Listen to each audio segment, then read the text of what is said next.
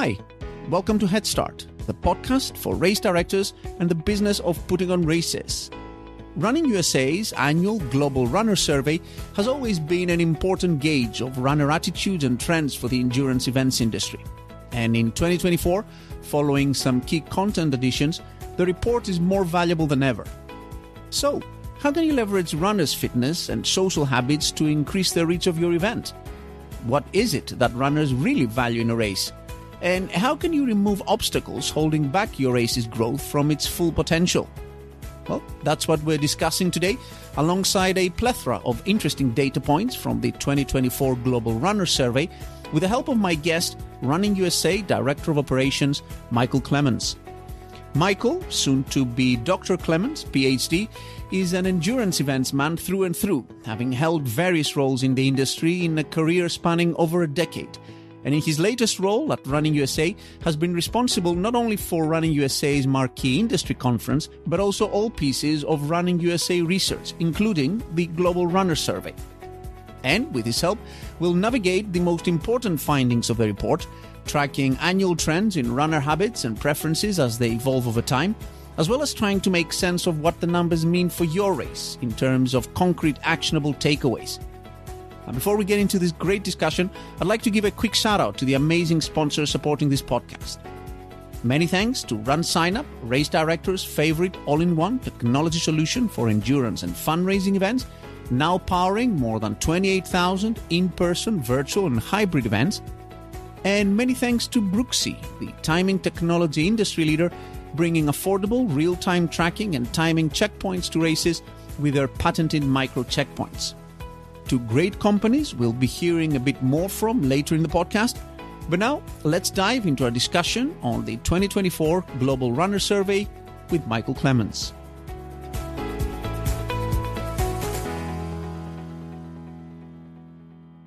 Michael, welcome to the podcast. Hello, happy to be here. Well, thank you very much for making the time to join me today. Where does the podcast find you? So I am based in Louisville, Kentucky, grew up here, born and raised here. It's been a great home base for me. So I am working from home from my house in Kentucky. Awesome.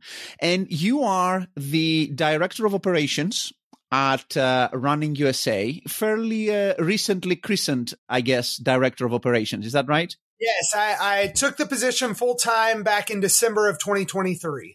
Okay. And it was actually there was the CEO of Running USA also sort of took the helm at around that time, didn't they? Yes. Jay Holder, our new executive director, started actually a week before me. So I was his first order of business when he took over as executive director was hiring me full-time as the director of operations. So we both started right. He was right after Thanksgiving. I was right in early December.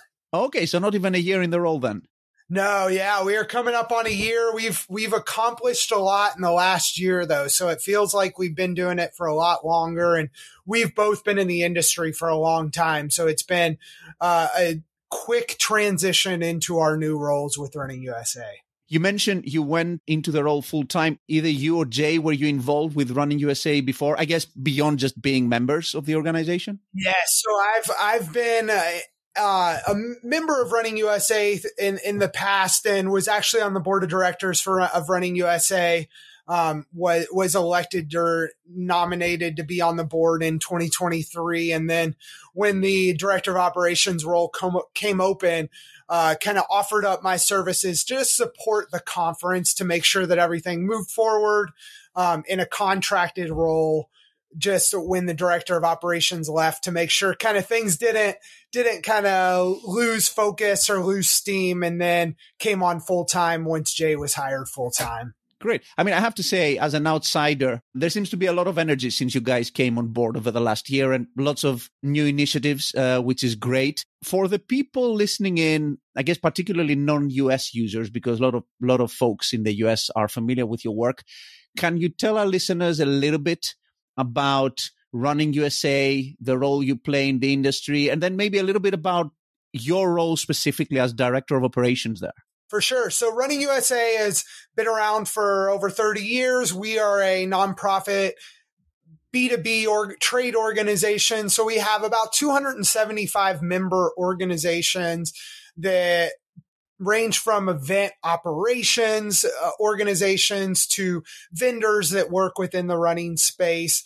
And as Running USA, we see ourselves as a resource and as a guide for the industry to support our members in whatever they're doing with their events or year round. So that includes putting on an annual conference that we do every February here in the US.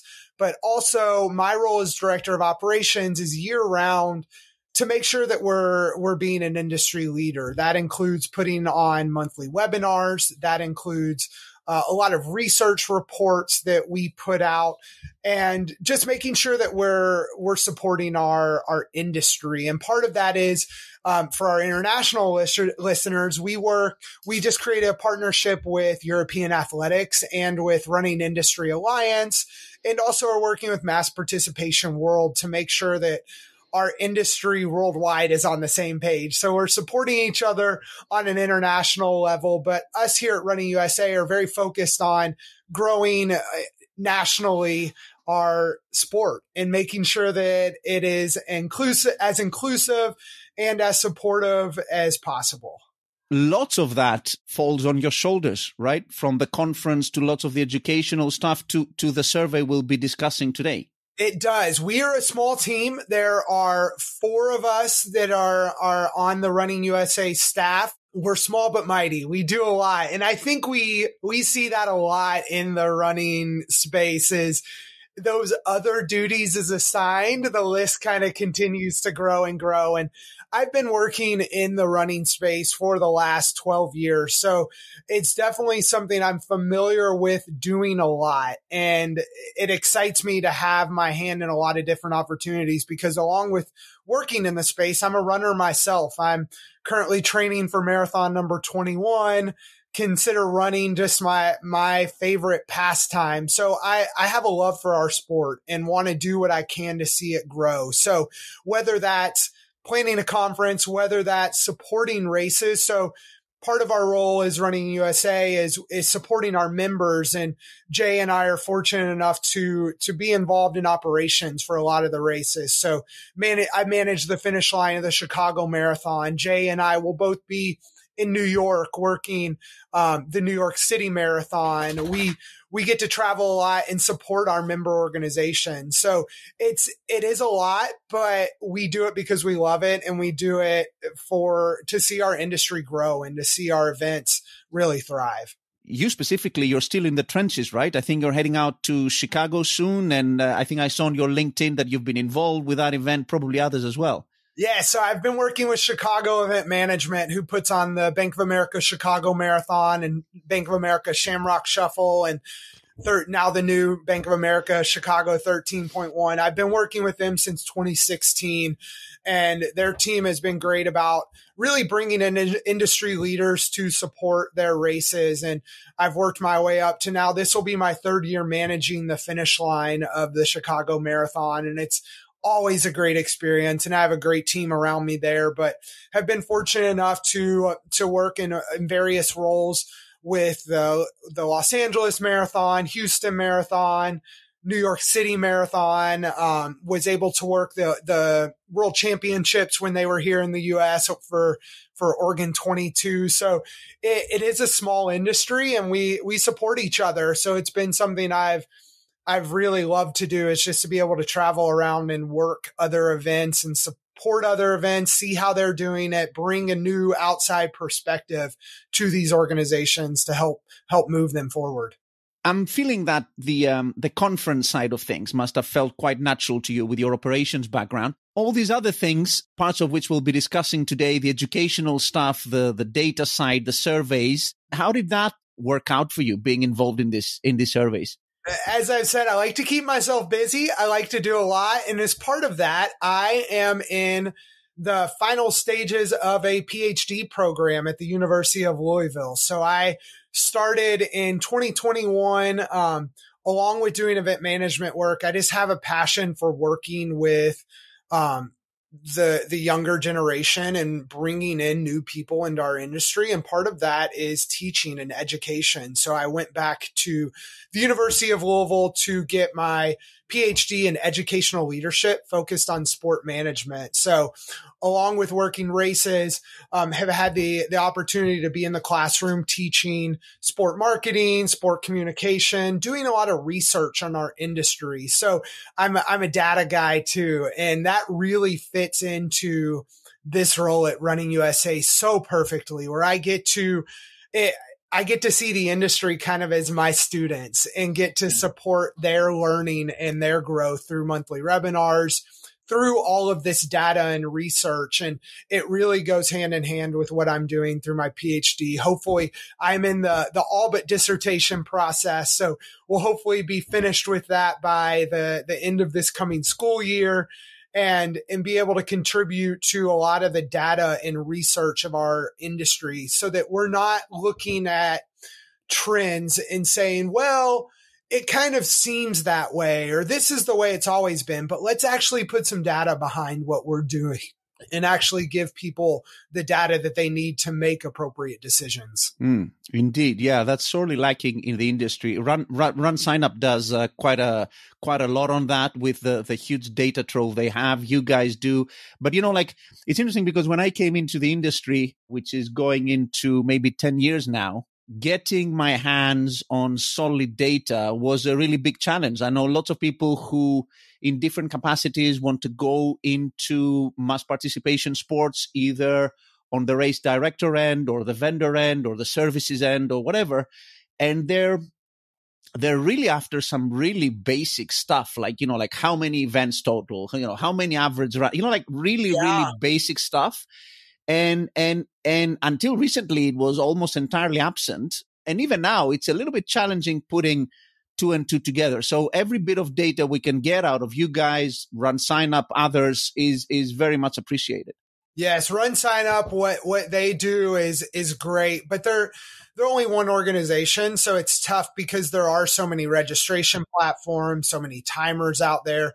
To really be a conglomerate is something that we at Running USA want to try our best to do and to lead for the industry. So it is, how can we find all of this data and compile it so that it's usable for the industry? Because it's not helpful if the data, it's out there, but let's put it all in one place and let's show people what does this data actually mean and how can you make use of it? So it is a challenge. I think we've seen our industry as much more supportive than a lot where we're not necessarily holding things close to the chest where we're not going to share it with others. And I think that's a really big strength of our industry.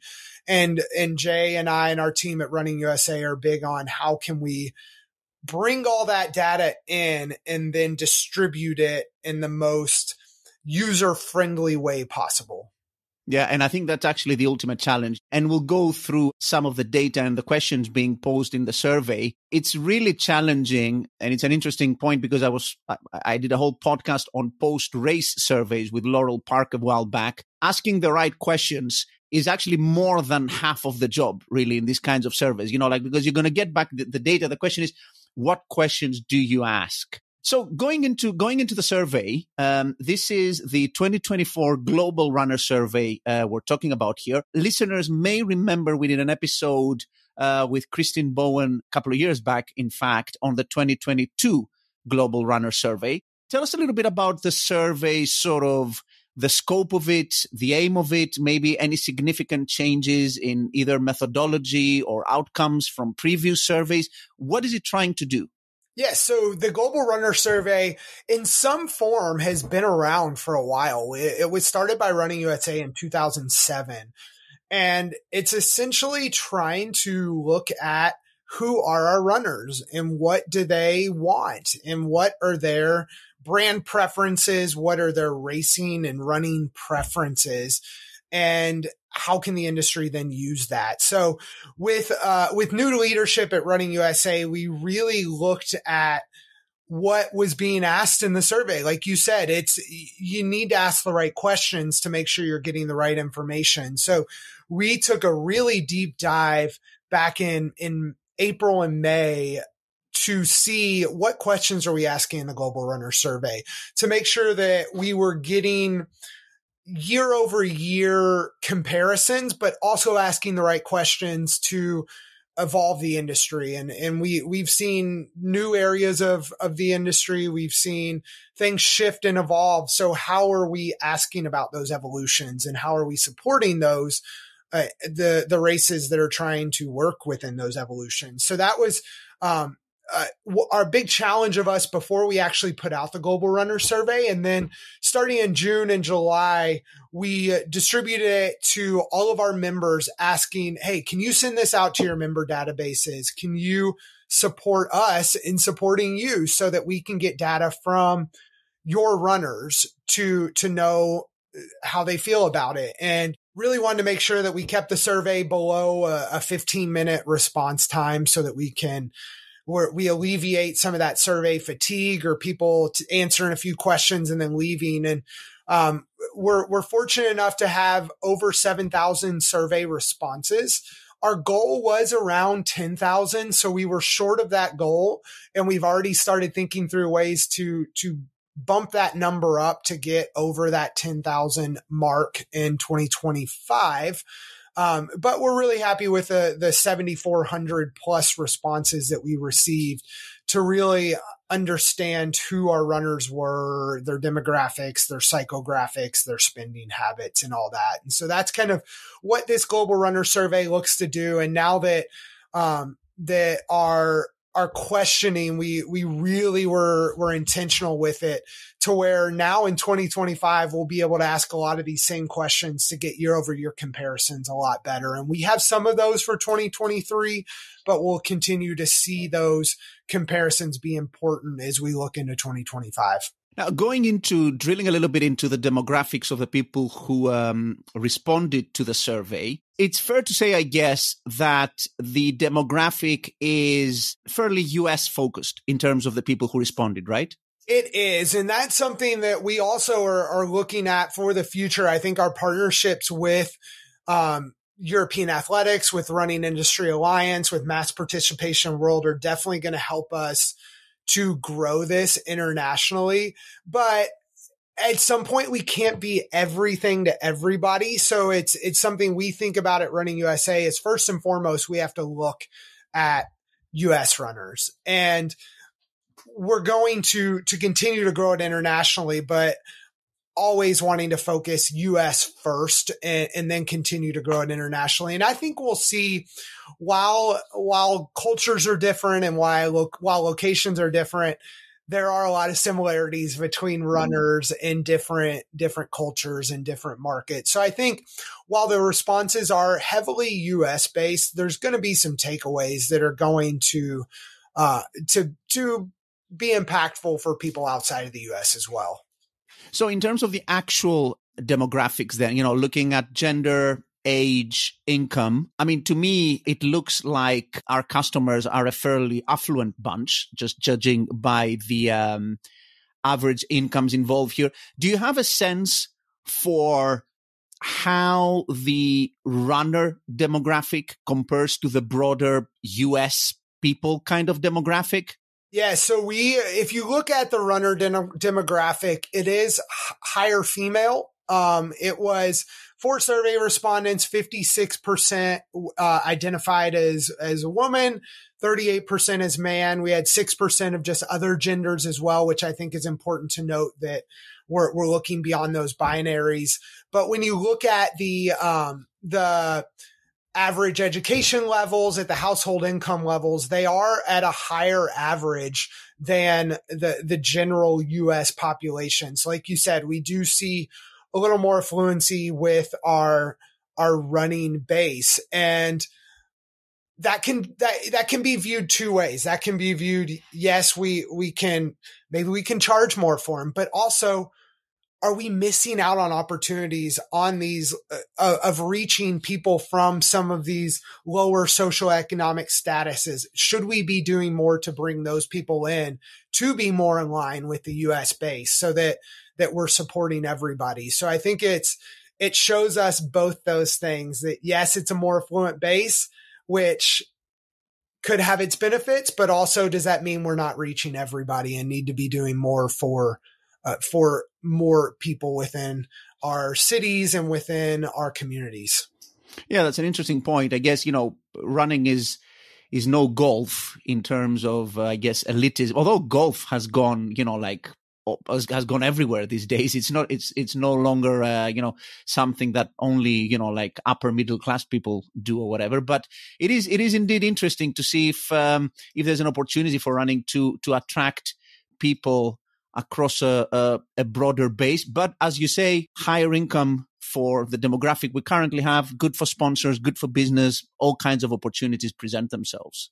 Yes, definitely. And I think we also see, when we looked at the race and ethnicity piece in this Global Runner survey, that our respondents were a higher percentage of white respondents. So I think there's opportunity for us to be reaching other races and ethnicities and to support people that way as well. I think that's something we are big on at Running USA is, like you said, we're not golf, but it's not the common thing of all you need is a pair of shoes to run. While that's partly true, that also comes from a place of privilege where there's some people that don't feel safe being out there running alone, or don't have the health background to be able to go out there and run. So there's a lot more to it that I think we need to be addressing within our industry.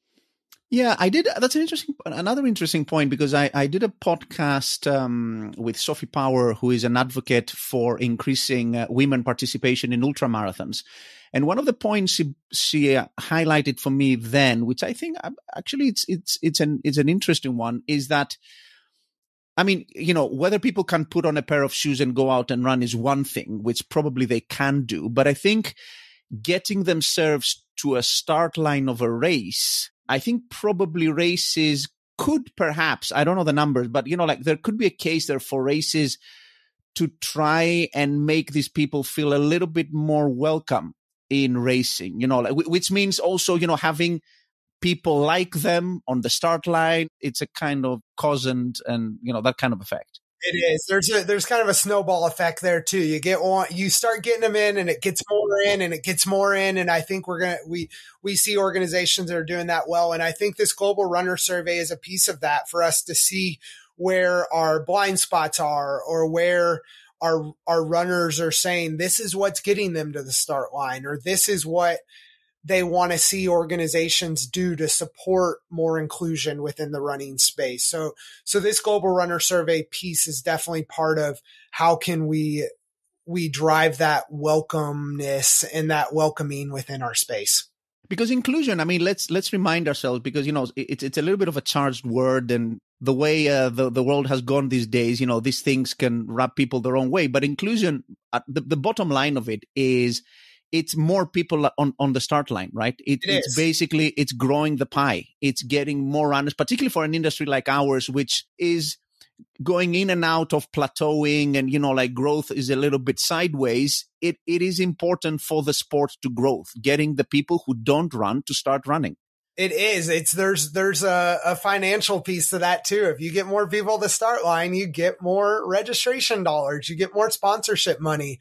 And I think we see this in the Global Runner survey too, of the younger demographic is smaller than it probably should be. And when we look at the running space of how can we attract younger runners into, and part of that is just the younger generations, where we see 1 in 5 identify as LGBTQ+. So are we doing efforts for that to bring in those younger runners? And it's not by bringing them in, you're going to lose other people. We're all growing from this. And that's important to remember.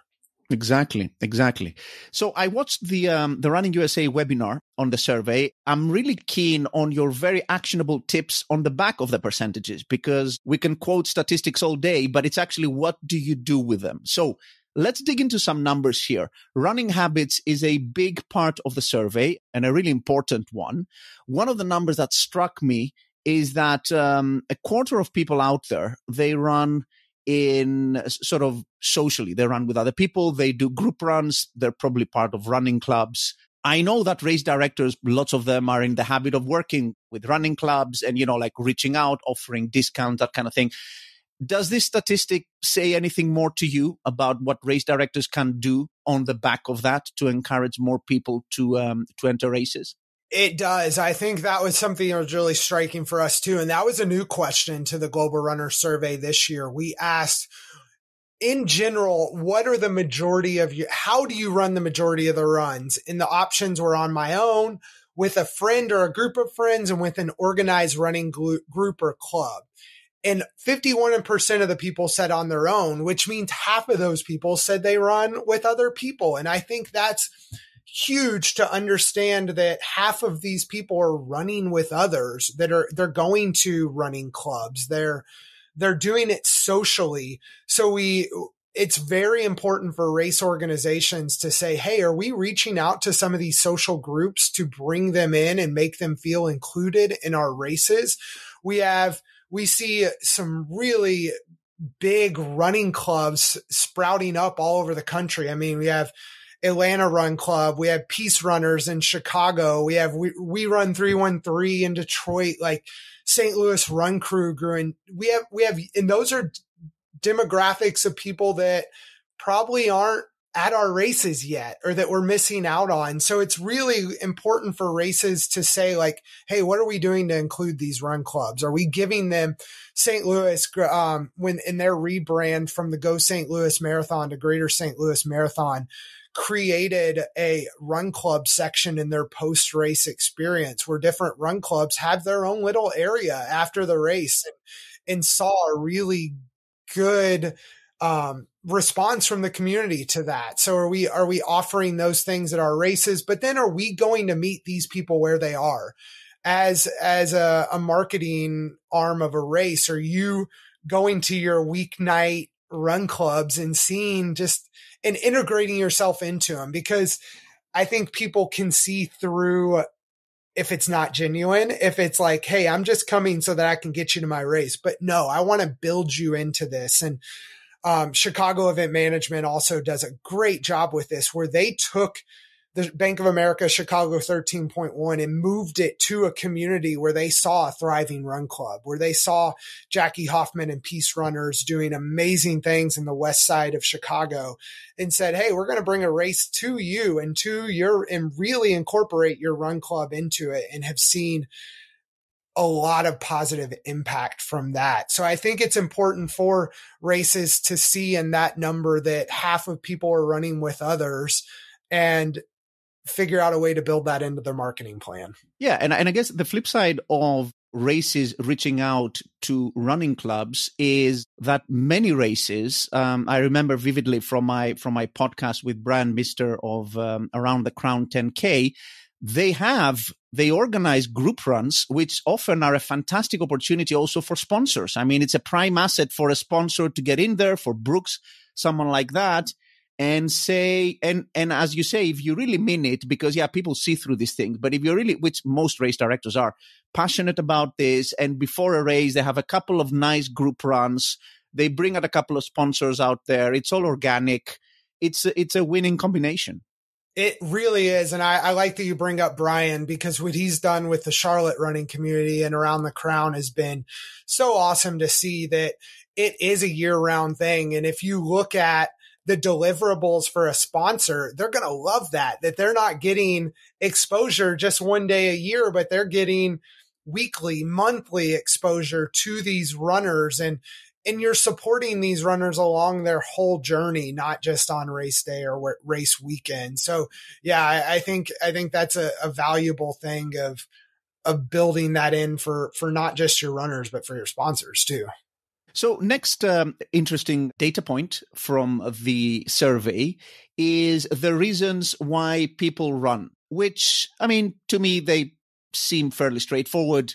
Stay in shape, have fun, relieve stress. I guess, we're all familiar with all that. I think those are very valid. And I think the have fun of it piece is something that I think we all need to remember, is that we don't need to yes, this is a very serious industry, and we're putting on these mega events that require a lot of safety, security, seriousness. But at the end of the day, it's about having fun. And like, if we're having fun, they're going to have fun. But then also the stay in shape piece of it and to stay healthy. That's another big part of, like we said, being part of that journey with the runners, where you're going to the run clubs, where you're supporting them along the training aspect, is going to bring them back to your race and going to keep them invested in it. So yeah, it's not anything we didn't know, but I think it's important to keep in mind that fun piece of it, and that you're there training along with the runners, not just on the day of your event. And similar to the point, I guess, about running clubs and reaching out to running clubs, going where the runners are, is the other data point from the report about 93% of runners, not really particularly surprising, also doing other activities besides running, going to the gym, going to fitness classes, doing swimming, cycling, all of that kind of stuff. And that actually, I know lots of race directors, they would be quite familiar with the reaching out to running clubs piece, and maybe, I guess, putting a couple of posters up in the local gym. But I don't think I see much cross-sport type of promotions, right? So, maybe you go to your local cycling event or the local swimming event or a yoga class or something like that. Particularly locally, I guess it's a quite powerful thing to do. I think the running space can learn a lot from other fitness spaces too. If you look at like High Rocks, which is growing in popularity here in the US, or CrossFit on that thing, where they're going to their local gyms, they're going to their local fitness studios. And we're seeing that our runners are there. So why aren't we as well? Why aren't we doing more than just putting up a poster in a gym? But hey, let's lead group runs from our gym. Let's provide training programs, or make sure that the personal trainers are aware of what's going on and have access to training documents, or to support the people that are going there for weight training. So yeah, it's valuable to know, like, our runners aren't just running, they're doing a lot more than that, and let's meet them in those places. Yeah, and I guess the thing we've got going for us, particularly in running, is that running has a fairly low barrier to entry. Lots of people run, which I guess is the flip point of runners do 93% of other stuff. The flip side of that is that lots of people who do other stuff also run. So, you go out to any other sport, you're not pitching fencing here or triathlon even. Running means that, people will likely run when you reach out to another sports activity. And if, I'm not talking a marathon, but if you're doing a local 5K, 10K, supporting a good cause, there's lots of people who would turn out for a 5K, without even much training, right? And I think a lot of people are growing up, if you play another sport or doing it, sometimes running's seen as punishment. So I think it's important for race organizations to make sure that they're adding those fun elements into it. I mean, people say they wanted to run for fun. Let's make it not a punishing thing. Let's add in entertainment along the way. Let's make it an experience for people, so that they're more likely to leave the gym and actually participate in a 5K, not because it's a punishment or something that they have to do, but something they really want to do because it's fun. So, you've got a great thing going, you've built a great event that people love from the ground up, and you're ready to take it to the next level. But is your technology up to it?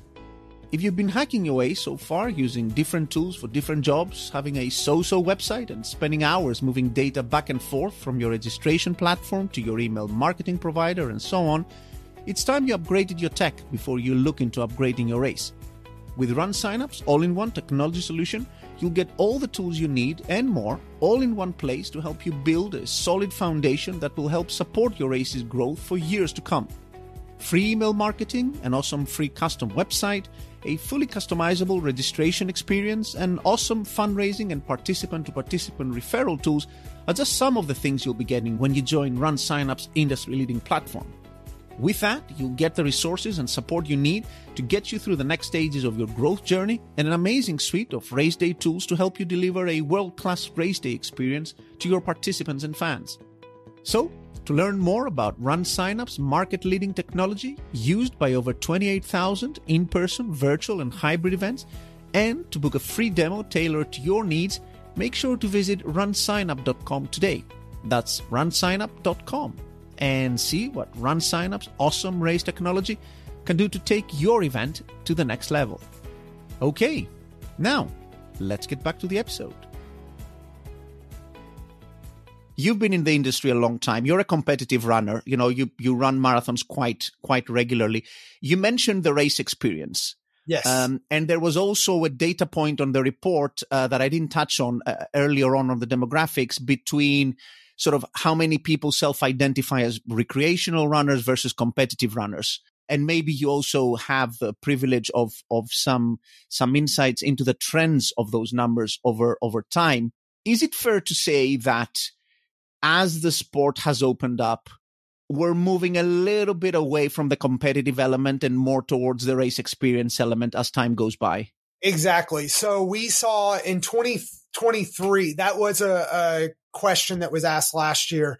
We saw that more people actually are identifying as serious or competitive runners, but also more people are jogger and recreational. So we're seeing more people moving from walker to runner, but we're seeing also like both ends of it are growing, both the competitive end and the recreational end. And so I think it is important for races to realize, like, yes, the front of your pack is important, but just as more important may be the back of the pack runners or the people that it's a lot more challenging for them. So I think we need a few more years of that to see what that is. And that's something in upcoming Running USA survey or research that we're going to put out is looking at finishing times and how they've changed over the last 10 years. Have people gotten faster? Have people gotten slower in each of these distances so that we really can see what is happening? Are more people identifying as runners? Are more people getting more competitive? How is that changing?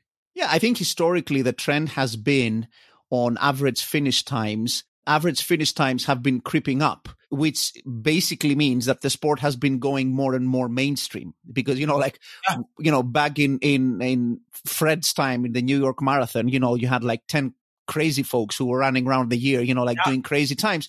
Now that the New York Marathon has 50,000 runners, obviously times are going to be a little bit, broader than that. Totally. And we're seeing races add in longer cutoff times. I mean, Hawaii has done a great job with it with their marathon. New York, I encourage, if anybody, I know this is coming out before the New York Marathon, if you're going to be there, go out to that finish line at 8 or 9 o'clock at night and you won't find a better atmosphere than those. Like, they build in that experience for those last runners. So it is making more people feel welcome at the races so that if they're finishing in 3 hours or if they're finishing in 8 hours, it's just as good of an experience for them. Yeah, absolutely. I mean, I totally agree with you. That's what it's all about. Those kinds of folks. It's really inspiring. Let's move on to event participation, another large piece of the survey with lots of great information in it. Just a couple of highlights for people they may not be familiar with. So on average, people in the survey responded that they run around 11 events per year, which sounds quite a lot to me, actually. Yeah, I mean, if you think about it, though, that's one event a month. That's not terrible. So if you're training for a half marathon or a marathon, that means you're doing a 5K and a 10K leading up to it. You're doing one event a month, and it's actually down. We saw that number was 12 in 2023. So not down much, but 11 events a year means if you're only putting on one event a year, maybe you're missing out on opportunities to catch those runners at other times of the year. Absolutely. And of course, the all-time favorite distance, the half marathon, still reigning over other distances. No surprise. I think it's a great distance to run, right? It's just about challenging enough for most people. And there's some fantastic half marathons out there in terms of event experience. So not really a surprise there. No, we saw 35% said it was their favorite distance. So it was by far and away the next highest. So 35 for half marathon. The next highest was 17% for 5K. So it was almost 20 percentage points higher than any other of people saying, you know what? I like the half marathon the most. One part of the survey that I found really interesting, and of course very helpful to our audience, is the reasons why people would choose to do an event. I think this is probably one of the most important data points in the survey. So, top 3 reasons: location, distance, course. Entry fee comes close at number 4. Least popular reasons in reverse order, so going from the back, from the least popular reason to join a race, at least from the ones that you presented in the survey: sustainability, inclusivity, cheap timing, and then again, on 4th, least popular, benefit, that the race would benefit a cause or a charity. That was surprising to us kind of too. We actually added in some of those elements to see, are people looking at the sustainability efforts of an organization and saying, okay, I want to align myself with these or align myself with the values of the organization? And people said that that wasn't important to them necessarily. And I think it's as an industry, we shouldn't look at that and say, well, people don't care about sustainability. We don't need to care about sustainability. I think that's important to note, is that we need to be showing our participants maybe why they should be caring about that. I mean, if you're in the US right now, so many areas of the US are seeing effects of climate change and global warming, that races are having to change their dates, to cancel, to move locations. So they may not say that that's important to them, but maybe it should be more important to them. But also, when you look at those top things of event location, desirable course, distance, the preferable distance, those are really opportunities for races to highlight those. Is your website homepage showing the beautiful aspects of your course? Does it have photos of the landscape that your course is running through? Does it highlight the distances, if it's flat or fast, or if it's scenic, those valuable pieces of what makes your course stand out is going to be really important. And then I think that event location being number 1 also is something to really drive home of what are you showing about your community, about your city, that is unique and that should bring people in to that community. If we look at some of the races that have grown the most, it's not that they're in the biggest cities, but they're incorporating in elements of their city. Like the Eugene Marathon is finishing on historic Hayward Field's track. Like, that's really cool. And something that only can be done in Eugene is to finish on Hayward Field's track. So bringing in some of those elements of your location to really feature those in your marketing and in your race plans. Yeah, I think your point on sustainability is an important one, that, whether people care or not about sustainability. I mean, there's 2 separate things here, right? Is, would someone enter an event because they believe it to be more sustainable? The survey seems to suggest that, that's not very high on people's agendas. That's a completely separate point from whether events need to be sustainable. Events need to be sustainable because it's the right thing to do for everyone involved, for local communities, for the planet, for everyone, okay? To the extent that it doesn't hurt the bottom line too much, which I think nowadays is possible.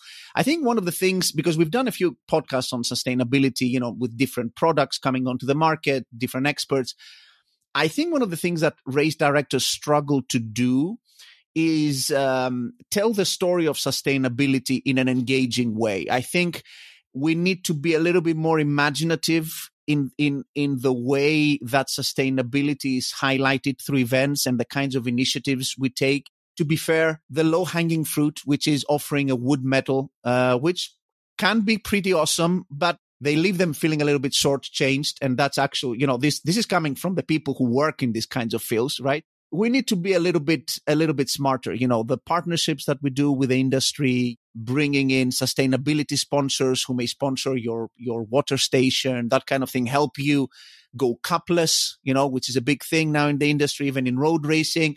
We just need to do better and be smarter about this kind of thing. And I think you made a good point of there is low hanging fruit there, and there are easy things that races can do. And Running USA, that's something we want to really support. Tina Muir is one of our board members, and I love the work she does because she just makes it seem, she breaks it down to a level where runners can understand, where organizers can understand that you're not having to make these massive changes. But does your website, when your registration process, offer people no shirt option? Some people don't need a shirt or don't want a shirt, but are you making them choose a shirt that they're then just going to not use?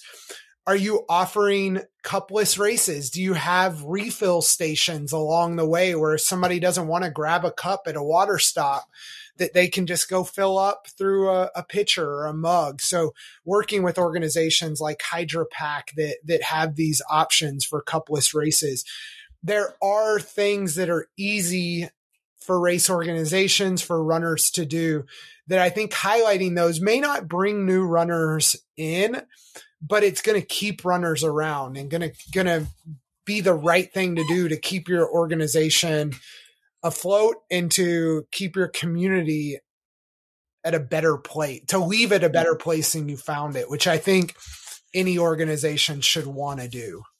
And the other thing I'm getting from this list, again, a focus on race experience type items. So you have course on number 3, you have swag.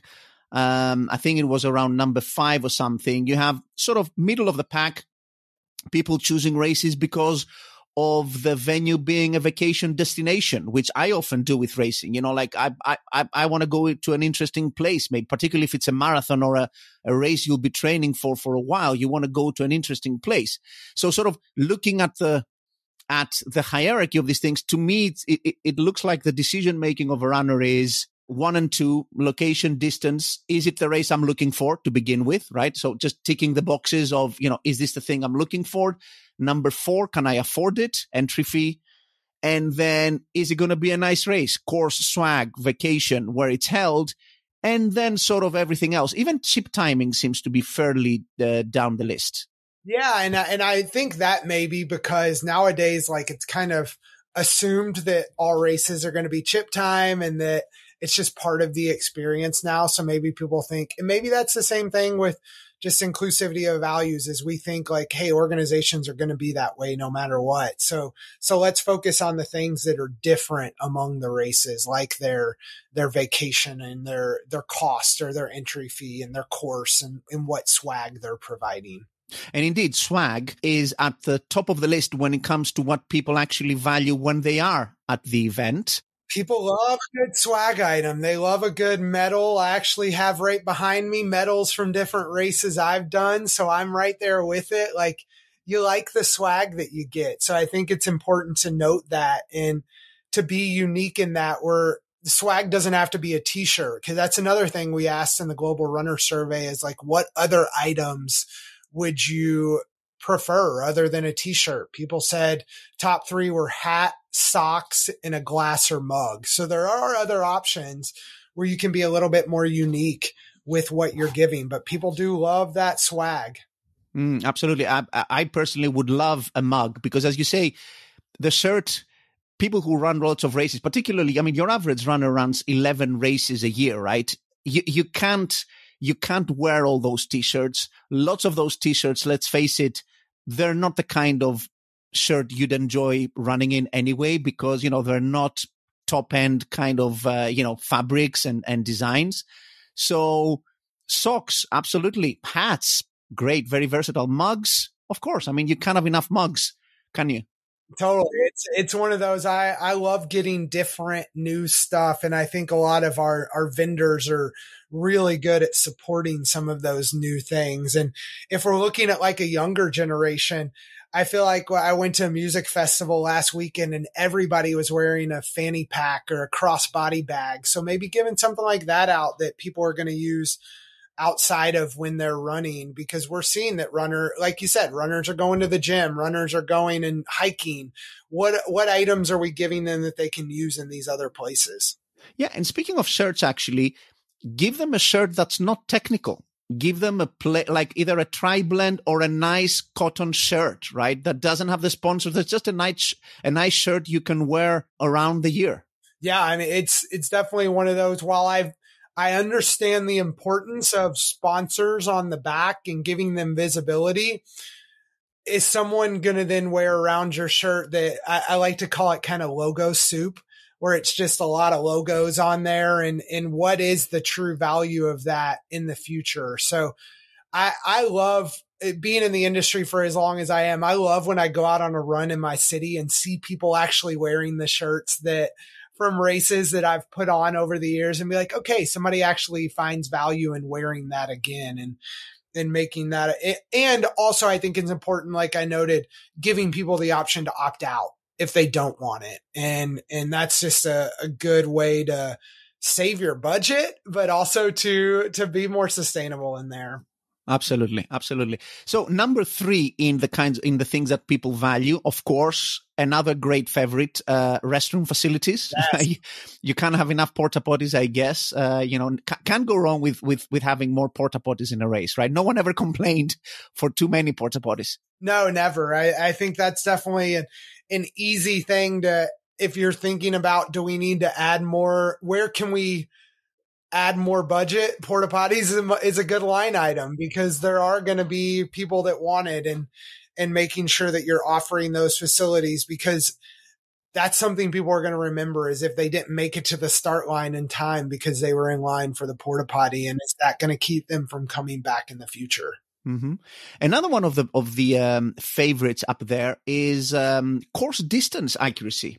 I actually wouldn't have put it myself that high. I mean, I wouldn't have expected the average runner to care that much about course distance accuracy, but there it is. We did a whole podcast, actually 3-4 episodes back, on course measurement and certification. It is an important piece to all this. Like, people actually value that. It is. I think it's important to note that like, it's not, people aren't training for a half marathon ish.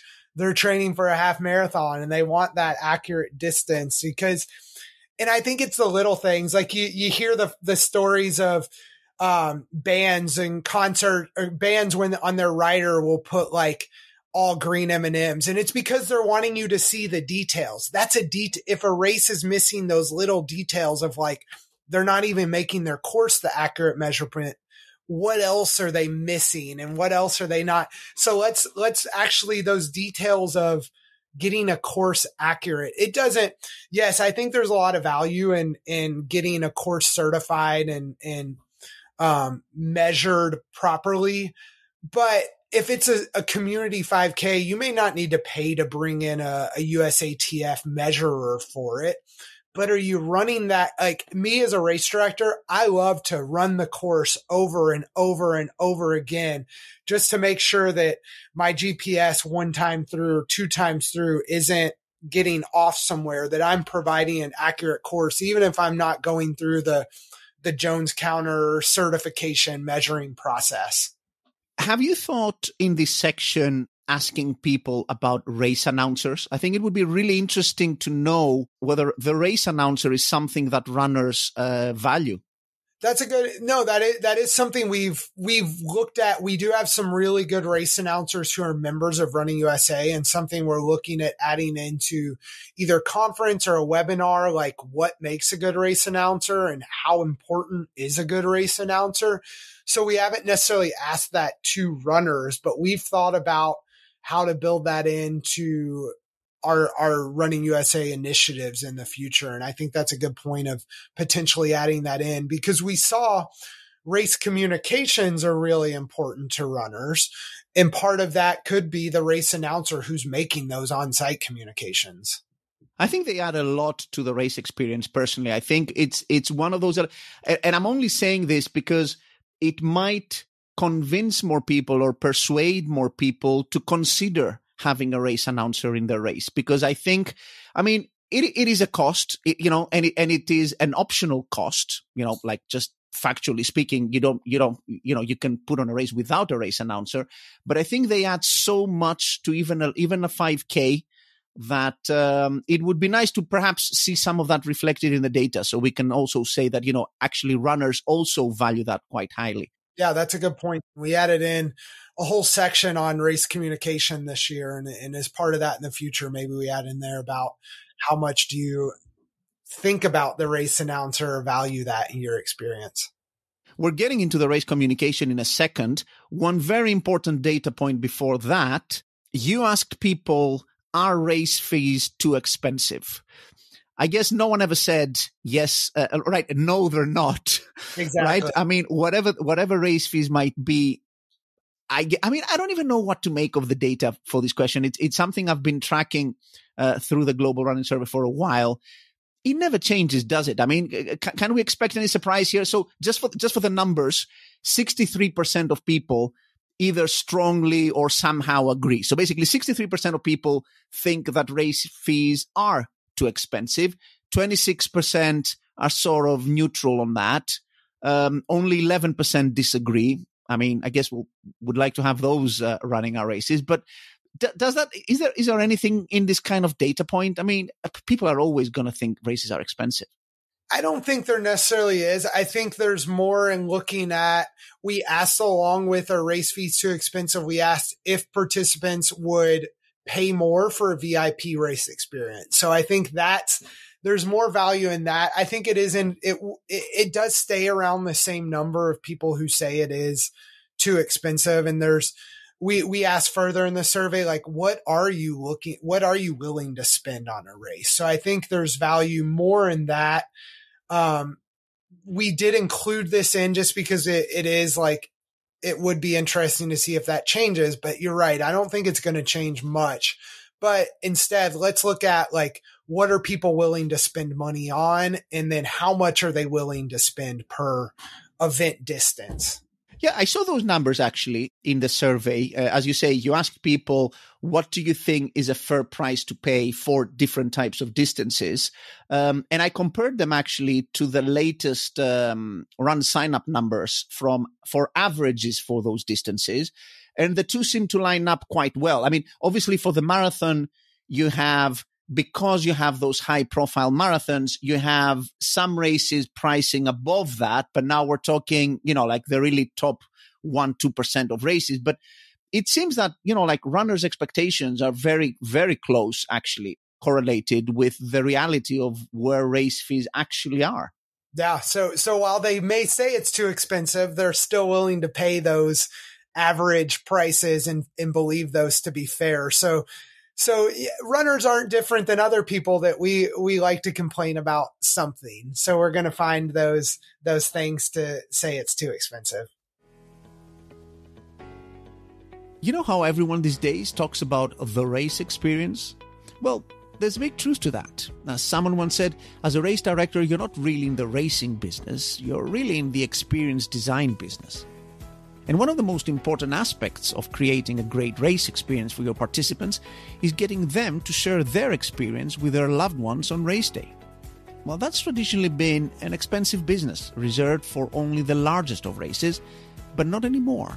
With Brooks's Laurel timing technology, you can bring affordable participant tracking to your race and the joy of engaging AI-driven commentary for your spectators following their loved ones around the course. Not to mention, peace of mind for you and your crew with pinpoint accurate participant positioning for everyone around the course. It is that simple to make your next race an experience none of your participants will ever forget. So, to learn more and to book in your next race for an amazing exclusive Head Start 50% off, head over to brooksy.com/headstart. That's Brooksy, BROOKSE.com/headstart. And see what Brooks's patented Laurel timing technology can bring to your next race. Okay, back to the podcast. Another data point, very important, I think, in terms of advertising and managing marketing spend, is the data on the distance that people are willing to travel 4 different types of events, and actually quite well presented in the survey as well, with like a nice little graph for it. 2 points there that I think are important on the 2 extremes of it is that 37%, would say roughly half of the people who participate in 5Ks are only willing to travel up to 30 miles. I think This is important for the 5K, 10K crowd who want to keep it local. And I think this is important where, you go on Facebook, you want to run some ads, or you're thinking of doing some marketing or your local radio, whatever.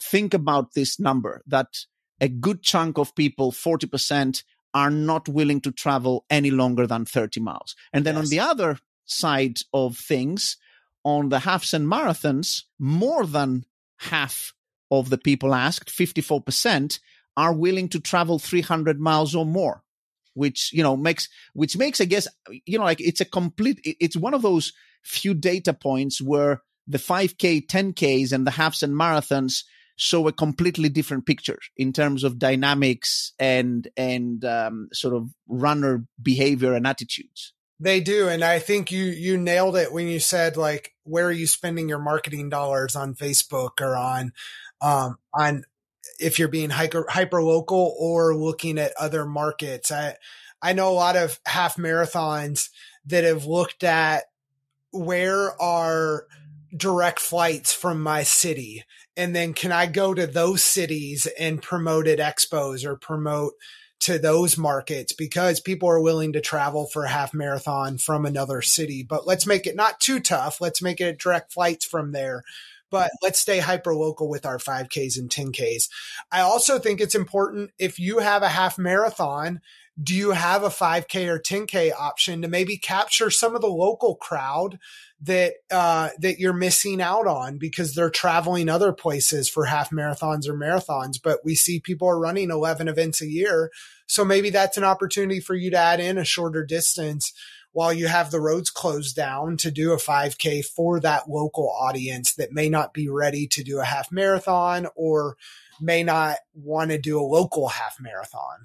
Indeed. Yeah, great points. If you can, as you say, the roads are closed, put on a 5K, 10K. I think margins are pretty good on those as well. So it makes sense. Yeah, I mean, I know it's not as easy as, we have roads closed, let's put on a 5K, but it's something to consider when we see a lot of races adding in those other distances. Now, you mentioned the communications bit here where Meg had her finger, I guess. Yes. Treat PR reached out to us and said, hey, we want to see, like, we know obviously they know communications are important, but like we said, let's have some numbers to back it up and let's build that into the Global Runner Survey. And that's really kind of what we did, is look to, like, how important are communications to participants. Absolutely. And Meg, what a force in the industry, isn't she? I mean, she's great. I mean, it's again an example of people that care about the industry, that have passion for it, that are hustling and really working hard to see the industry improve. Absolutely. And she's great at it. Okay, so I guess there's a few elements to the marketing and communications bit here. The one that highlights and captures the whole thing quite well is the response to the statement, the quality, frequency, and timing of pre- and post-race communications is important. So basically, how important really is that email, that pre-race email or that post-race email to people? And the numbers are quite compelling. 75% of people agree with that statement. And thinking about it, it makes total sense, doesn't it?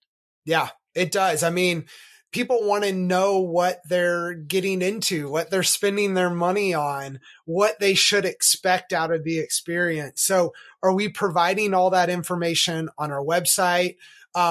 Surprisingly to me, it was a smaller number of people that said a social media presence was important. Only 24% of respondents said that it was important that the event had a prominent social media presence. So they want communications, but it doesn't necessarily have to be social media. And I think an element we can really take from that is how much are we sharing with our participants and how often beforehand? We see people registering almost a year in advance, and then are we just forgetting about them until 2 days before the race when we send them the info on packet pickup? Are we communicating updates about the race, about what their experience? And then another important piece of that is we see a lot of races have weather issues, have changes that are going on at the last minute. So are we really being proactive with communicating any updates about what may be happening with race start times, with locations, with any of that? And participants are finding that valuable. And then are we not just leaving them as soon as the race is over? I ran a half marathon this weekend, and I loved that I went to their website right after the race, and right at the top of it, they had a results link. They had already made it. They built the website to where right after the race, it had exactly what I wanted at the top of the website, that it was very easy to find. Am I making those kind of decisions to where somebody's not having to go search through everything to find their photos or to find their results, but I'm making it really easy for them to find it after the race as well? I think you're quite generous in choosing, weather updates as an example for this, because I think lots of races, from my experience as a participant in races, fail at a very much lower bar than that. I think the gripe people have that is reflected in the 75% urgency to ask race directors to communicate more is not about not communicating, when a hurricane comes to town. I think it's much more pedestrian stuff, like the number of times where I need to chase races for simple stuff. It's like radio silence until day before, and you don't know where you need to show up, what you're doing, like where you're parking. Like, I think we need to do much better in the simple stuff, right? I mean, it's interesting because, right, as a race director, because you have all that information in your head, sometimes it creates a little bit of a blindness, and you're thinking, obviously people would, oh, that's obvious, or people would know about this. And often, even in our group, people complain. Lots of participants ask questions that can be found on the website or can be found on FAQs, or that they've been communicated before. But I think when that happens quite a lot, you need to flip that and ask yourself, like, okay, I feel I've told people 10 times over, but people are not dumb. I mean, like most people are. If I get 10 people asking the same thing, maybe I need to communicate more or better in a different way. It can be that all these people are complaining. They just go online and write emails for no reason. Exactly. And I think it's important to know, like, am I placing in more spots than just the FAQs? I think a big piece of pre and post race communication is the methods with which we're doing it. Are we going to our local news stations? Are we reaching out? Are we using multiple mediums to reach people so that they're finding it on social media, on our website, through emails? Like, let's reiterate a lot of these points. And like you said, it can be some of the basic stuff of where to park, where to show up. I'm always amazed at how I go to some race websites and it's tough for me to find the start time of the race. Do you have your start time listed right there next to your date is super important. So I think just really thinking through the mediums with which we're communicating and making sure that it's not just, oh, we put it in one place, so they're going to find it there. It can be tough. So let's put it in multiple places and make it as easy as possible for them. So one of the perhaps apparently contradictory aspects of this report, although I think I know how to reconcile it, is that although people in the communications bit said that a race's presence on social media isn't all that important, when it comes to the discovery side of things, meaning how did I find a race, social media is at 48%. And my guess is, which is actually as high as the top ways that people discover events, which is Google and then word of mouth and friends and family. So Google is at 52%, friend and family 52%, word of mouth 52%. And then right after that, just before running website listings, which is also important at 47%, social media at 48%. And my guess there is that people discover lots of races on social media through paid ads, but a race having an organic presence on social media is no longer, sadly, very important for people because of how low organic reach is on social media. Yeah, that was surprising to us as well to see that people are finding out about races there, but they don't necessarily care about a social media presence. And I think that's important to remember that like social media is just one piece of the arsenal for communications, and that people are finding it through your website, through your emails, through your press releases. So it is important to draw them in, but maybe once they're in, it's not the only place that they're looking for information about your race once you have them. And like you said, the organic reach of it may not be as high as it could be to help them find the race through some kind of paid reach. But I think in general, when you look at how people find out about the races, a lot of it is grassroots. It's a lot of, are we showing up on Google searches? Are we showing up in our community so that word of mouth is picking up? And it is really important to have that word of mouth and to have friends and family members having good experiences so that they're going back and telling other people about the race or telling people to join them at the race. At 27%, promoting your event at another event or expo, although not one of the top factors, not surprisingly, it's still a good way to promote your event, right? Going out there, similar events, expos, and just being part of that community and promoting that event right there and then where runners are.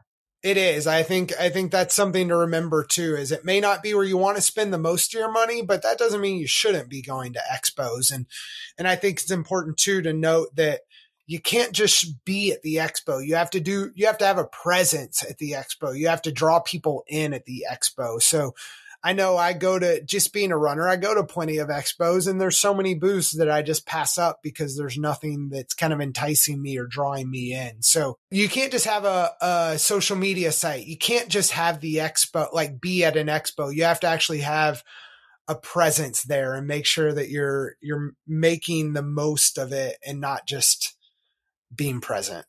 Influencers, fairly new trend, they scored 9% as a means of runners discovering races. I don't know what to make of this number. I don't know whether it was there last year, whether it's growing or not. That was a new ad for this year, so I'm curious to see if that grows in the future. And I think that's maybe undervalued and something that if we see a lot of places, I think influencer is a very broad word, but a lot of races have ambassador programs. Those are influencers. They may be more of a micro influencer, but how are we utilizing them? So I think it will be, as we continue the Global Runner Survey, interesting to see if that number grows and how to use those. And we're actually planning a session at Running USA on how to utilize influencers, because I think they are growing within our industry and just in general in the marketing plans of organizations. Yeah, because you see this 9% number compared to the other ones, like Google word of mouth at 52, and you're thinking, oh, like this is a really small number. Of course it would be, because influencers is by design a very micro type marketing thing. But actually looking at it, I would say it's pretty impressive that it's even at 9%. I mean, it's considering the number of people who do races. And I think that's probably it's explained by what you said about race ambassadors. Yes, if you extend influencers to include race ambassadors, then yeah, race ambassadors actually, they play a very important role in terms of marketing events, and they have great results.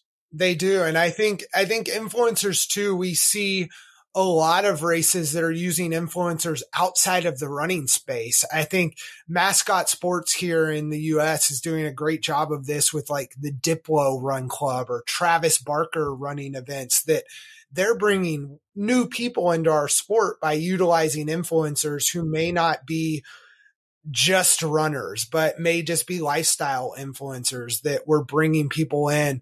Boulderthon also did a really good job of this recently, of utilizing influencers in different spaces to draw in new people that may not be your everyday runner, but are going to participate because they saw somebody just in the lifestyle space who's participating.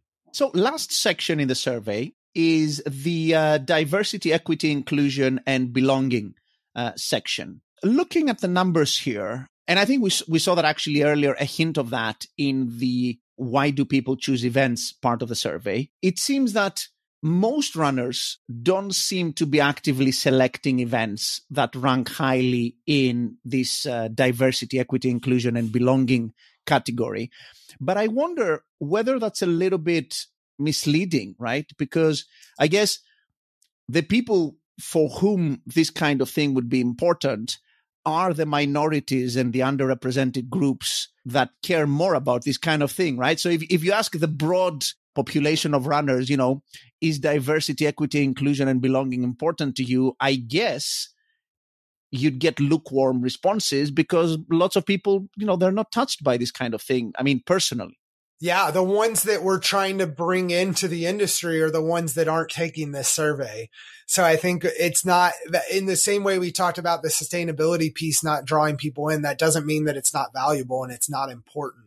I think hopefully we'll see this number grow of people seeing that our industry needs to be more inclusive and belonging because we're bringing in new people to the industry that have that feeling, that have that mentality, that we're really mirroring society, because there are people that we're not reaching that aren't taking this survey that do find this valuable. And I think a big part of inclusivity, as we discussed earlier in the podcast, is including people from lower incomes. I think for me, this is really important. These days, when we speak of inclusivity and diversity, sort of different types of stuff is the first stuff that comes to mind. But we shouldn't forget that that's a big, big part of inclusivity, getting people from all kinds of incomes into racing.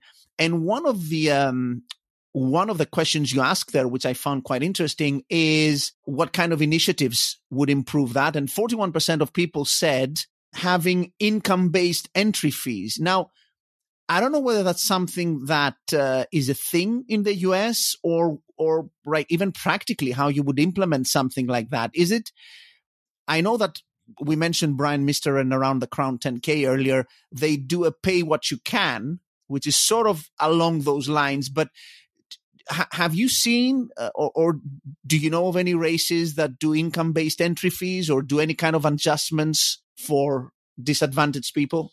I don't. And I think there is an opportunity within our industry to do that, to provide opportunities like that. And I think our registration platforms are so innovative, and I think it could be a challenge that they could help us solve of how can we build in some kind of, and I think it's tough. It would be tough to do it like income based, but along the lines of pay what you can. Or I always have this idea of like, can I donate a little extra money to support somebody else coming to can I pay somebody else's race entry and be able to do that? Giving that option to participants when they register, because I think there are people out there that would say like, yes, I'm willing to pay $35 to this race, but I also, I know that I have a little more money. So maybe I can pay $60 and cover part of somebody else's registration. So I think there is an opportunity there for our registration companies, for Running USA, to maybe help support races as they create new pricing models and get creative there, that we can operate on some kind of pay as you can or supporting people that are from lower income levels. Yeah, I don't remember the details of this. In our podcast on Around the Crown 10K, Brian went through the details of pay what you can and how it actually worked. Because, obviously one of the first questions is, are people going to try and arb that and everyone, show up for free? And, how does it impact the economics? And actually, they've come to a very practical implementation of it, which, as far as I remember, goes a little bit like at checkout, you can provide some extra money to pay for someone who can't. And also the number of scholarships, I guess, that you give out to people that allows them to participate for free is capped at 200 people or, like some percentage of the event. So there are practical ways to do it. And I think one of the things that Brian was telling me there is that people don't game the system. People are being honest. When they can afford to pay, they pay. And when they can't afford to pay, they are sincere about not affording to pay. Like you'd think that, people would try to game it and everyone rush in and sign up for free, but people don't do that actually. I think that just speaks to the human piece of this is we are inherently like it's tough to do, but we should inherently see the good in people, and that people, especially in the running space, runners are for the most part, are good people and are going to be honest about that and going to really support each other and not necessarily game the system.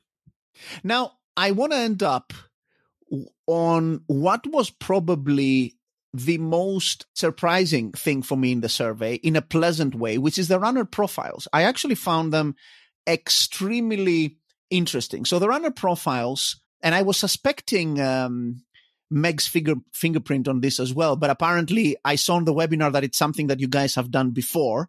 So the runner profiles are a kind of marketing persona, right? That's how I saw it. Basically, you say, okay, like, let me put tags on people and let me create groups around different subgroups of people who run. So you have, let's say, your black runners, or you have your female runners, or you have runners who have been running only since 2020 or so. So your new runners.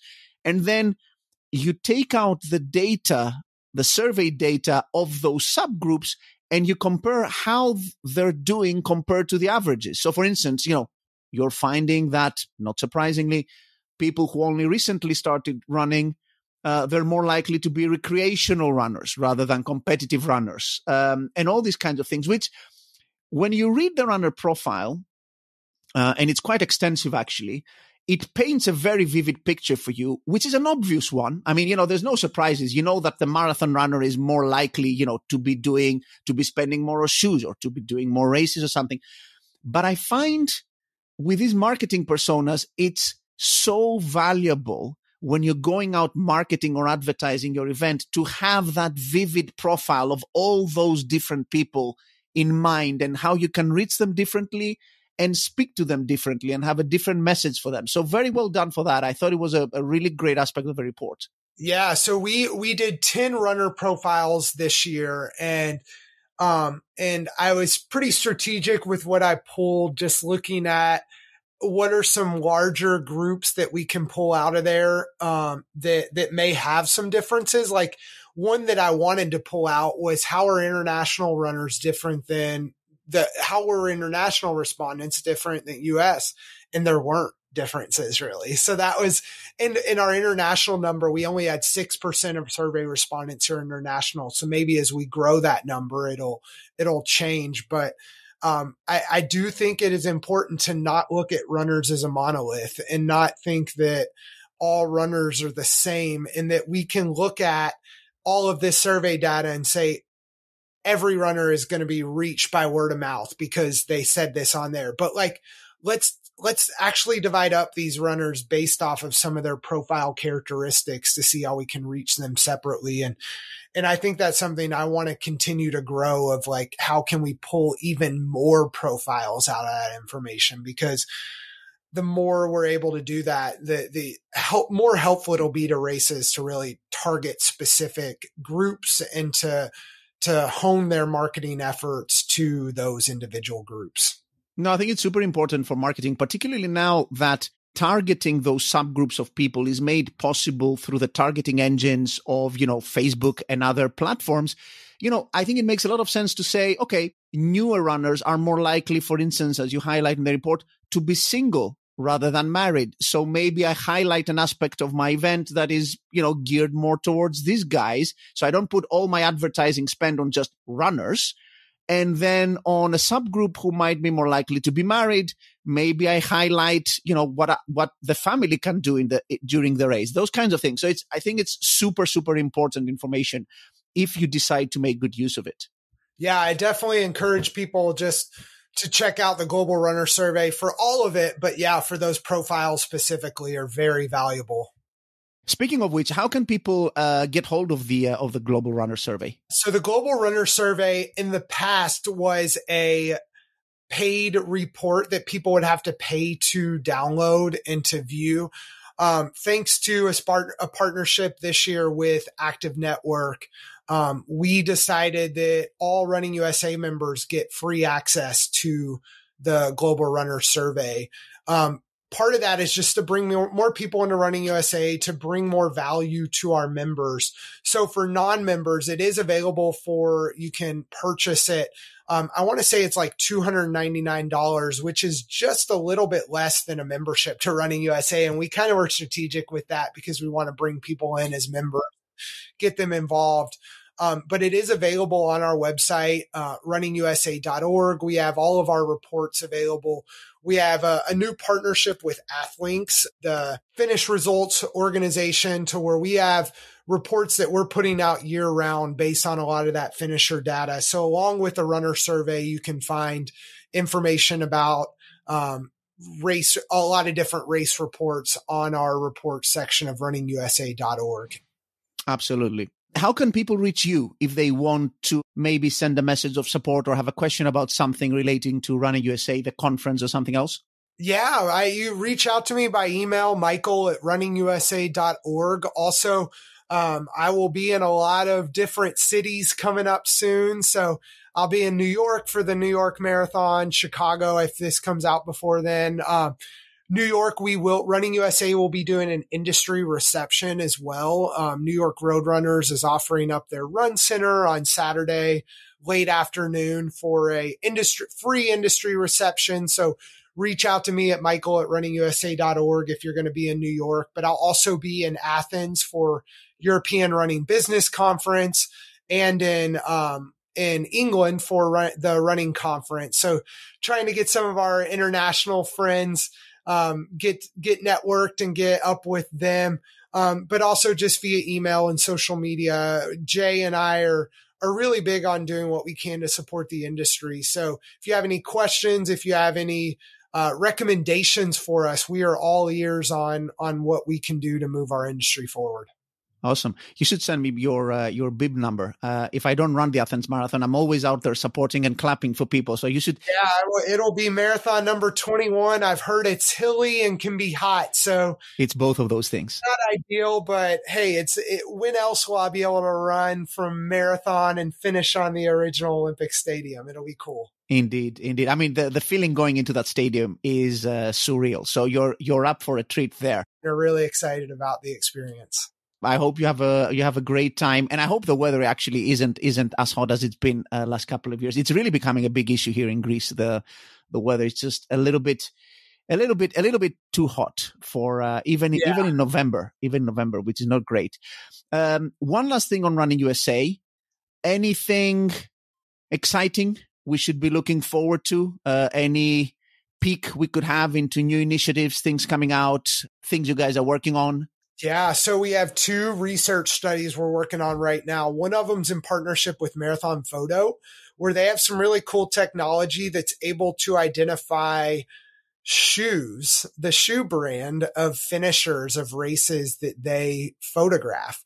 So we're working with Marathon Photo to look at what are shoe preferences of individuals in races in the US and around the country or around the world that Marathon Photo works with. And we'll be presenting that data at some of the upcoming conferences, including the running event in Austin, Texas. And then we'll probably be touching on it in both Athens and in England as well at those conferences. We also are working on a report right now looking at finish times. The Boston Marathon changing their cutoff times really brought on what are times doing? Are people getting faster in all distances, in all races? So we're going to be looking at finish times for 5Ks, 10Ks, half, full marathons based on gender, based on age, based on a lot of different factors. So those will be coming out by the end of this calendar year. And then I'm really excited about what we're doing with our annual industry conference, which will be February 2nd through 4th in Louisville, Kentucky. So right here in my hometown, have a lot of great stuff planned for that industry conference. So it's one of those that you're not going to want to miss out on. Just great networking opportunities, but also some really cool educational sessions there. Awesome. You put your finger on the scale there to bring it to Louisville. Surprisingly, it had been chosen before I came in, but I think at some point I did. I used to work for the Louisville Sports Commission, and every year I would tell them, let's bid on hosting Running USA. Let's bid on it. And I left that organization in 2018, and it just took a few years for me to finally have my influence come back around where we're hosting it here in Kentucky. Oh, great. Short commute for you. Well, Michael, I want to thank you very, very much for your time. I'm sure listeners drew lots of value from this great discussion, lots of highlights. If you want to download the full report, as Michael said, it's available to Running USA members. You can also purchase it at a price if you're not a Running USA member. And we look forward to all of the other great reports you guys will be bringing out. So thank you very much for your time today. I hope you enjoyed the discussion. Yes, thank you for having me. And yes, we'll be in touch if you need us. Absolutely. Well, thanks again. And thanks to everyone listening in. And we'll see you guys on our next podcast.